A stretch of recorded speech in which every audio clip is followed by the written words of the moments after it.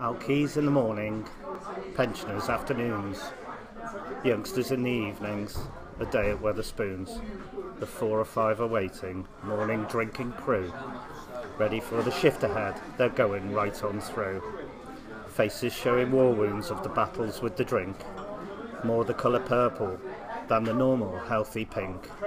A pint at 7:30, a table with some friends, no idea who they are, society's odds and ends.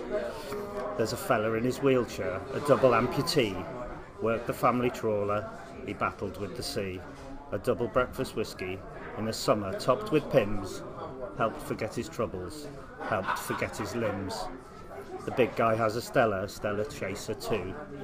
By the time he has his breakfast bap, he hasn't got a clue of who he's talking to, a clue of where he is.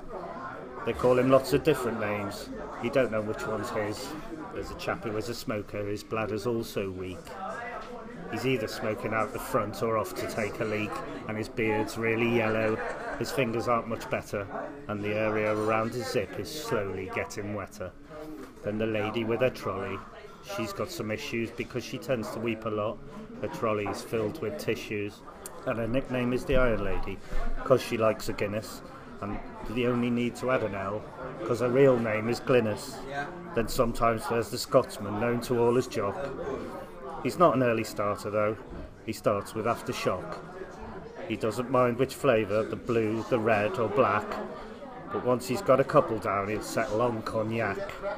As morning becomes lunchtime, the postal staff arrive, and the early morning drinkers are just about alive.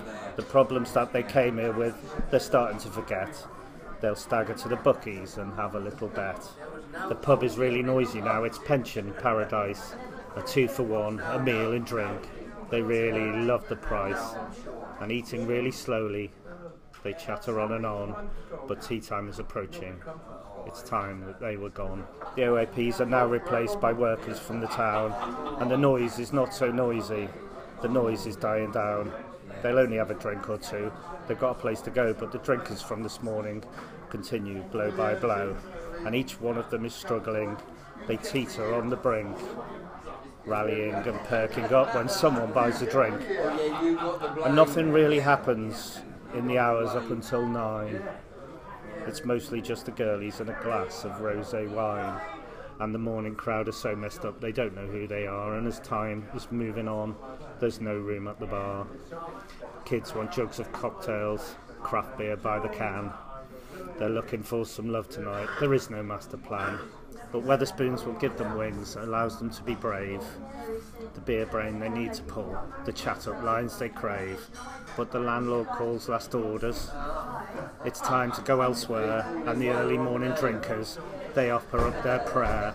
They pray to God to help them, to get them to the bed, to help them make it through the night. There's no time to be dead. They've got a busy day tomorrow, an early start and all.